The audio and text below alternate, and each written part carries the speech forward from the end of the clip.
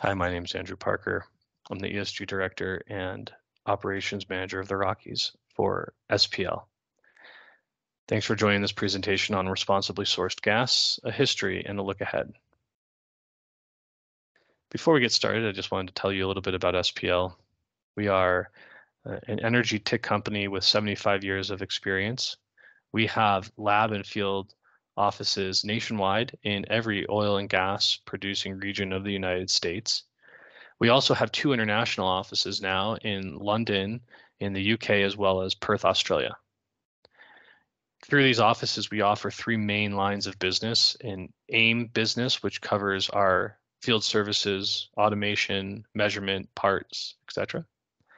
We have our laboratory division, which does analytical testing of various products, including wastewater, produced water, and hydrocarbon products like crude, natural gas, NGL, finished products like gasoline, diesel, and lubricants. So to start our presentation off talking about responsibly sourced gas, I feel like we need to do a few slides of setup to understand why these ideas and concepts like ESG and responsibly sourced gas are becoming mainstream in vernacular of oil and gas conversations that seem to happen every day, whether it's on LinkedIn or at the water cooler. These are things that are continuing to permeate to the surface and become more mainstream in our conversations. And when we think about responsibly sourced gas, we should probably start off with just some basic fundamentals around why greenhouse gases and emissions matter. So most of you hopefully understand the fact that part of Earth's atmosphere includes gases that help trap heat and make Earth a more habitable place. So water is a great example. And I think when we compare the climates of Houston and Denver, one can start to appreciate what greenhouse gas of water vapor does to keep warmth in the air. But there are other natural greenhouse gases in the atmosphere that contribute to this warming effect. And a few of those humans can influence. So the two most common you've probably heard of are CO2 and methane. So the way it works is that the sun's rays warm Earth, and Earth emits some of that warmth back into the solar system as IR radiation, infrared radiation. And molecules like CO2 and methane, they actually emit and they absorb heat within the IR spectrum. So when we're thinking about the wavelength of that IR radiation that's being emitted from Earth back into space, molecules like CO2 and methane actually absorb within that range. And when they absorb that radiation, it excites them and they start to emit their own IR radiation in different directions, but it's not all pointed towards the top of the atmosphere. Some of it radiates back to Earth. And that's what leads them to, like water vapor, have a temperature enhancement effect on the planet. The other reason we care about them is because through combustion and other sources like agriculture and melting of permafrost, both natural and unnatural processes, these are more easily influenced in the atmosphere than, say, water vapor. So I'm a climate scientist by education, and I am required to show at least one graph of squiggly lines per presentation. And so for this one, I chose what I hope is a fairly simple graph of historical CO2 from the Vostok ice core in Antarctica. And so what happens here is that basically ancient air is trapped within the molecules of snow and ice, and then once an ice core is drilled and dated, scientists can then extract that ancient air and reconstruct what the CO2 was like many hundreds of thousands of years ago. So for this graph, we're looking at about 400,000 years of historical CO2. And I think you'll notice a few different patterns right off the bat. The first is that CO2 never went above 300 parts, and it never went below about 175 parts in the last 400,000 years. And there's a cyclicity to it, right? For many natural reasons like Earth's orbit, you see that these these periods of high CO2 are very short, and then it's characterized by a steady decrease, a low period, and then a very abrupt increase.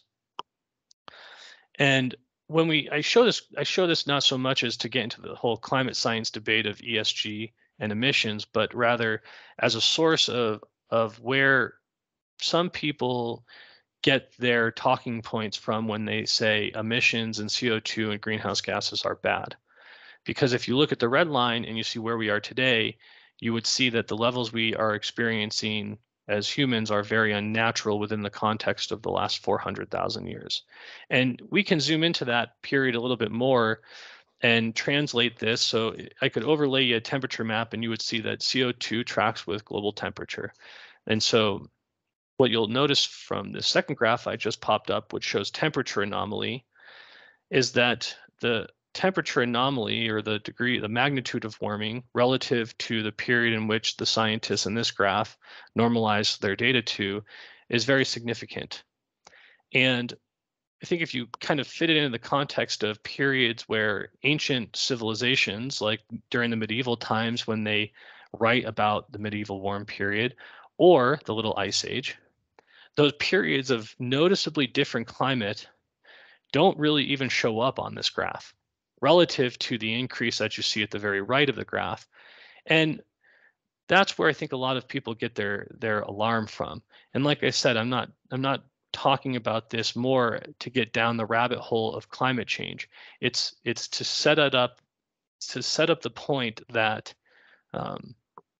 this is where a lot of the conversation gets driven from when we think about why people care so much about climate change. The whole debate about the climatic consequences and the understanding to which we know and the confidence that we know these catastrophists and climate alarmists will talk about, those are far less understood and those are far less constrained. And that's not the point of this topic. But this was just to show where some of the emphasis on why people are so worried about emissions and why people are so worried about greenhouse gases. This is where some of the ammunition comes from, okay?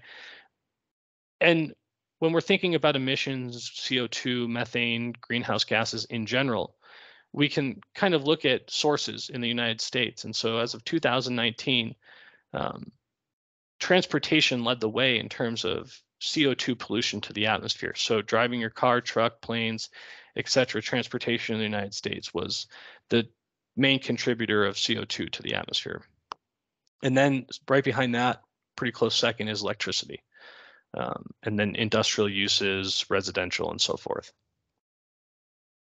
I would argue that on this pie chart, electricity is probably the single biggest and most important piece. And the reason is because unlike natural resources, renewables, unlike hydrocarbons, electricity is not something that it's not a natural resource. It's not something we find. It's something we make. And so if we can electrify as many cars and we can electrify buildings and manufacturing, but if we don't have a way to generate electricity cleanly, then what's the point? And so when you look to how that electricity is created in the United States, we see that about 40% comes from what would be considered clean or cleaner energy sources like renewables and nuclear. And then about 60% comes from hydrocarbon sources like coal and natural gas. In recent years, there's been a push, and it's kind of evident by this graph, that starting around 2005, 2010, coal starts to really decline in terms of its use in generating electricity, and it's in favor of natural gas. And the reason that's important is because natural gas burns more cleanly. So if we look at how many pounds of CO2 per million BTU is emitted by coal, depending on the type of coal you're looking at, it's anywhere between 216 and 230 pounds. Whereas when you look at natural gas, it's actually 50% less. So we emit 50% less CO2 than coal.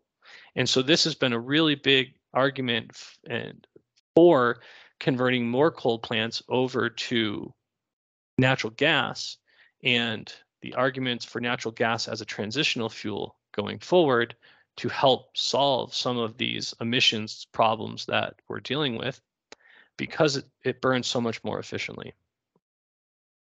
However, in recent years, we've seen more attention get paid to methane, and in particular, natural gas has been under question recently because yes, it might burn cleaner, but if we consider the methane emissions that are released to the atmosphere through the production process of getting natural gas out of the ground and processed, is it really that much cleaner?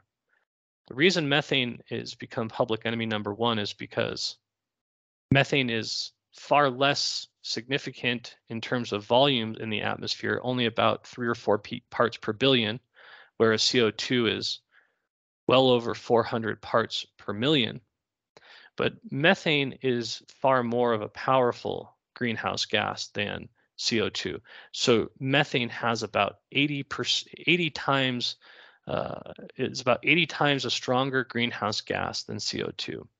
And so this has raised a red flag with proponents of the oil and gas industry that say, hang on a second, natural gas is not as clean as you say, because you guys aren't considering all the methane that's being emitted to the atmosphere from producing that product.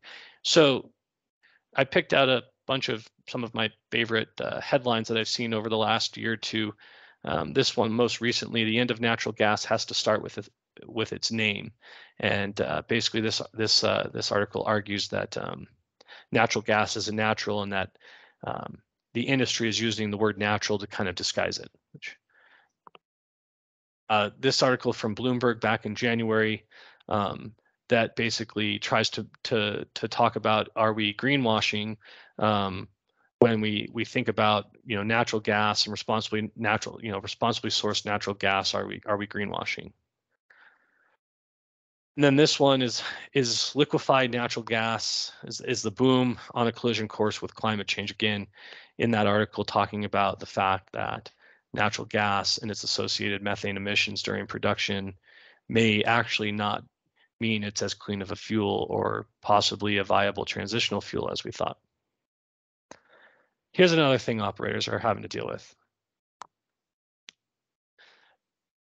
With this attention being put on methane emissions in particular, we're seeing a huge demand and increase in regulatory requirements on oil and gas operators. Most recently, we saw this back in November when the EPA released their new methane rules, which basically rewrite the Quad A rule into Quad B, Quad C, and revise those requirements on a number of levels, right? So now it increases the frequency at which you have to perform LDAR inspections. It's adding in more equipment that are subject to inspection. It adds new performance standards for areas that were once never subject to regulation, like tanks and pneumatic pumps. So across the hydrocarbon value chain, there's this increased emphasis on making sure that you're, as an operator, doing everything you can to produce natural gas with as low of a methane impact as possible. And one way that we measure that is through methane intensity, which is just basically a measure of how much, your volume of leaks relative to the volume of total throughput. So when we think about the need for transitional fuels, the increased attention on oil and gas industry and hydrocarbon products in general for the role they may play in climate change, and the need for cleaner transitional fuels because of that, and this increasing burden of regulatory requirements from the EPA and other bodies, that's where we land at responsibly sourced gas. So what is responsibly sourced gas? Responsibly sourced gas, I like to think of it as like an organic stamp on the natural gas that you could or you could be bringing into your home, right? So it's gas that's produced to the highest environmental standards and verified by an independent third-party accrediting body. And we'll get into some of the accreditations here in a few slides. But responsibly sourced gas, I think, presents an opportunity for the industry to turn what many look at as a burden on the industry into a potential opportunity.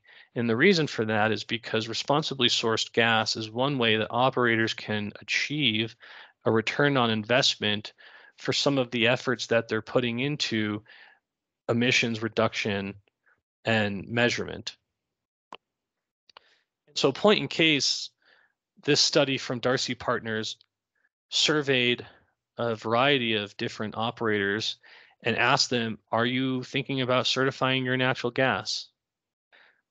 Basically, 3 in every 5 or 60% said, yeah, we're looking to try to get some type of certification of our natural gas in the next 2 years. Surprisingly, 30% actually didn't have plans to do that, and then 12% already had. So they were asked then, why? Why do you want to look at getting your gas certified as responsible? A lot of them said regulatory. Um, a lot of them said accounting, right? Not losing, the not losing as much gas along the production chain, and increasing your throughput. And some are just doing it just because maybe markets or investors are asking them to do it. There's a number of different reasons, but I think more what we're seeing now is an economical reason for people to do this. So a couple recent articles highlight the premium that some operators can start to get. And we've seen deals with Excel and other utility providers where now they're starting to ink contracts where they're buying certified responsibly sourced gas at a premium, anywhere from 3 to 7 cents per MCF, which, if upwards of 15. So depending on what the price of the commodity is, being traded at roughly about a 5 to 10% premium. Even beyond just the premiums that some utility providers are starting to pay for in the United States, I think you can look abroad and look at supply and demand and carbon tax situations internationally and start to really see where maybe the appetite for responsibly sourced gas is coming from, right? So when we look at Europe in particular, the United States is the largest exporter of liquefied natural gas, and Europe is the second largest consumer. And what that does is that means that in the EU in particular, they're facing a bit of a conundrum because there's a legal cap and trade framework in place.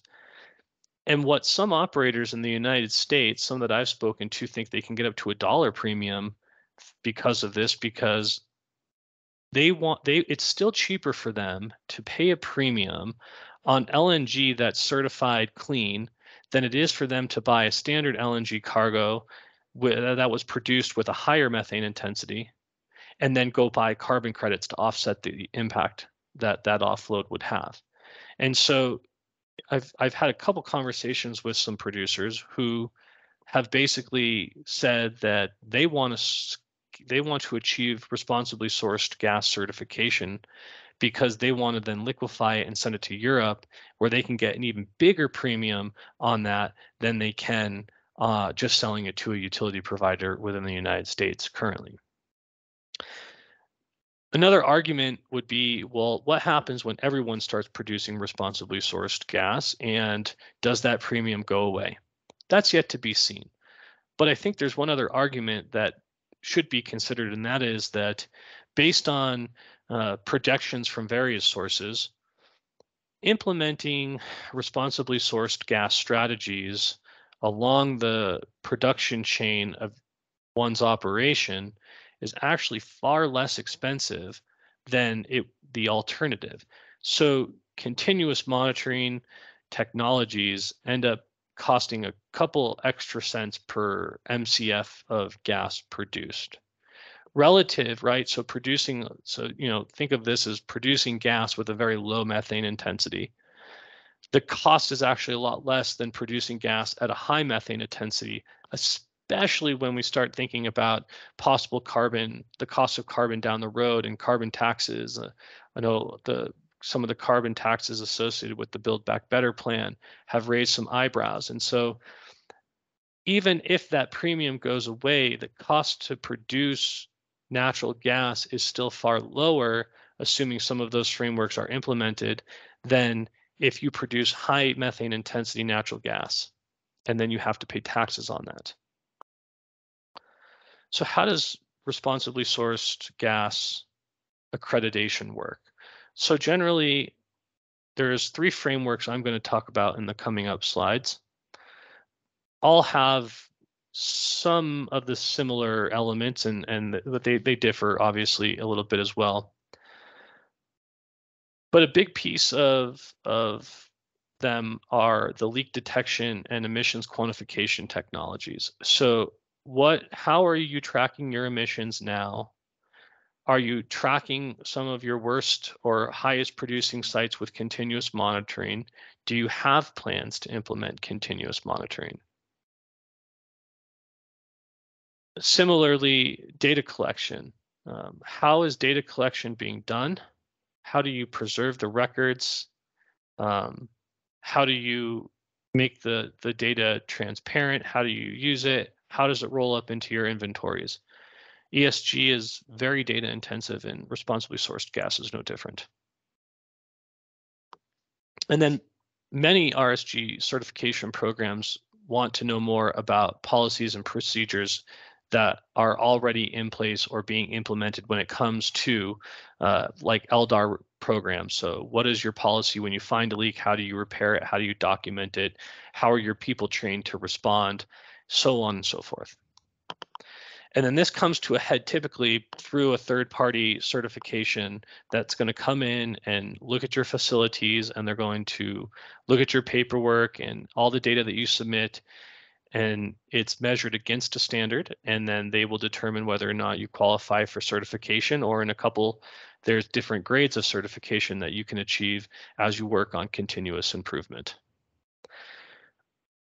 But I think one of the point of the certification bodies and some of just the underlying principles of these certifications that they really seek to meet is that it promotes trust and transparency for the issue. I think this is a great opportunity, responsibly sourced gases, to create to produce a product in a transparent manner that consumers can feel comfortable in consuming. It needs to be actionable for companies of all sizes to implement economically. It wouldn't be, I think, a beneficial standard if only the major players could implement it and smaller players could not. It needs to be something that's economical for all. And really, RSG certifications should align with current regulatory requirements. They should be crafted with enforcement in mind. So the first certification program I'll touch on is the TrustWell certification, which is a comprehensive assessment that looks at a number of factors. It's a very quantitative analysis. Producers have to submit quite a bit of data. They look at a wide range of parameters that includes water, environmental policy, they look at company policies, etc. And they have a rating system that they've developed based on the criteria that they've developed. This TrustWell certification is administered by Project Canary and by Project Canary employees. And they have implemented a grading rubric, basically, that they will give you a silver, gold, or platinum rating based on how your scoring falls into their rubric. The next certification that I wanted to touch on is the MIQ certification, and this is a partnership. It's a kind of a public private nonprofit, there we go, a partnership between RMI, which is the Rocky Mountain Institute, and System IQ. And this is more of a qualitative certification. It requires significant auditing and review and engineering reviews of your internal processes, your facility engineering. Doesn't necessarily require direct measurement, but methane intensity, your company practices, and your monitoring plans are all key pieces of the accreditation process with MIQ approved auditors who are independent of the standard.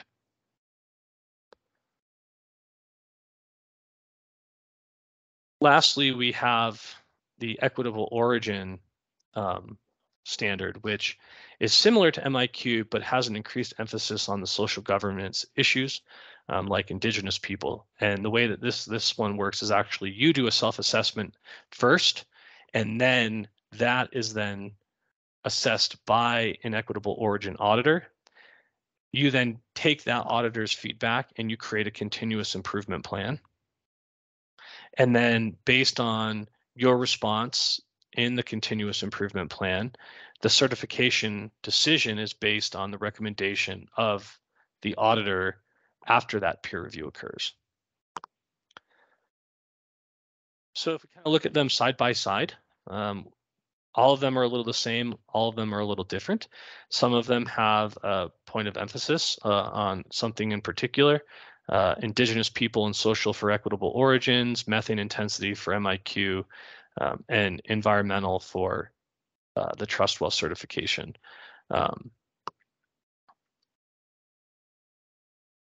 One other in the works that I wanted to highlight about, and this is brand new, and this is an industry-led effort to redefine responsibly sourced gas criteria and certification. And so the GPA Midstream Association, which is the main midstream body in the United States, has created a new greenhouse gas measurement committee that's focused on helping to fill the gaps where regulation lacks.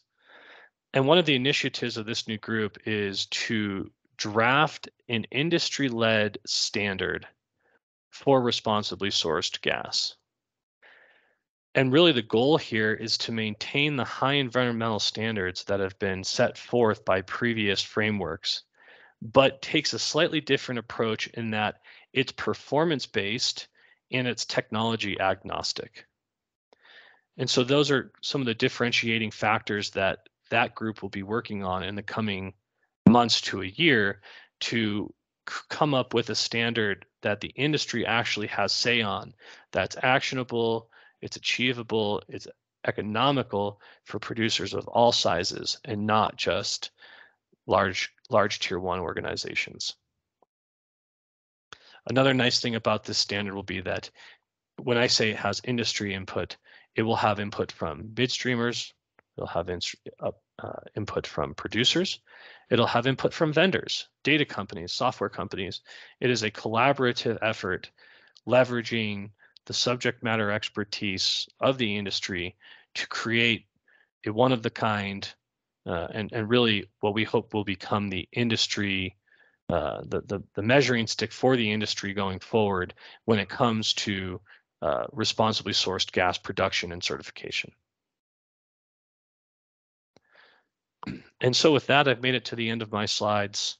Just to wrap up here, we talked in the beginning about pressure from climate activists that have made emissions from oil and gas production facilities public enemy number one. Well, natural gas emits 50% less CO2 than coal when burned.